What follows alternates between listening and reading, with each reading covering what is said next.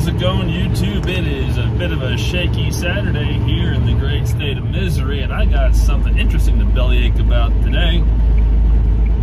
I was just finishing up a shower break here at a Love's in Missouri, aka Misery, and as I was walking out, I decided to look through the toiletry section to see if anything I needed to restock on was at a decent price. What blew my mind is when I saw the Duke Cannon shampoo, the 2-in-1 thick hair shampoo.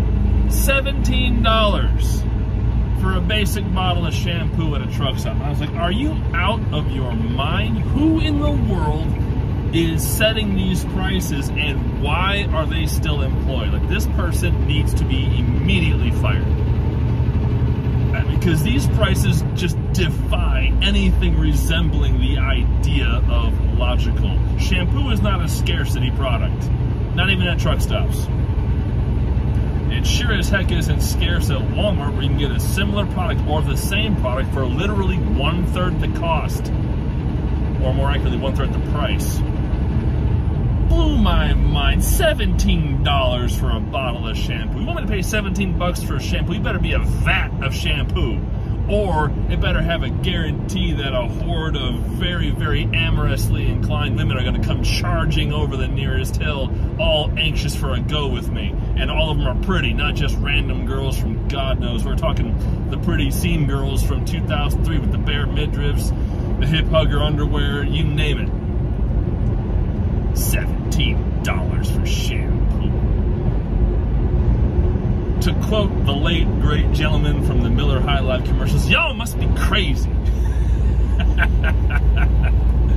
Oh, that guy was the best. That's an old school commercial. I'm talking like, you know, late aughts football beer commercials. Man, those were some good times. At least if you were not a Bears fan, but that's a different time. Story for a different time. $17 for shampoo. And yet, these kind of out-of-control prices exist not just at Love's, they exist at all truck stop chains and brands. Like, for whatever reason, they feel it's okay to mark these products up by anywhere from 33 to 300%. It's stupidity to the highest degree. They assume that because we're a captive audience, essentially, because we can only be guaranteed parking at these truck stops, they can gouge these prices up out, like, beyond the realm of absurdity and way into the realm of ludicrosity, or whatever the proper term is. It's absolute lunacy to have these kind of prices associated with basic toiletries. And Duke Cannon is not a product that's like this amazing gangbusters shampoo that's worth 17 bucks a bottle. Guarantee you, it's just as good as anything you can find at Walmart, and only slightly classier than like the 17-in-1 Suave product. $17 for shampoo. I swear, these truck stops need to get it together with some of their pricing as well as some of their product offerings, because most of the stuff they sell in these stores, I don't even think it moves. They put it on clearance and it still sits there for eons. Oh well. Maybe one day these folks will grow a brainstem and actually set some reasonable common sense prices.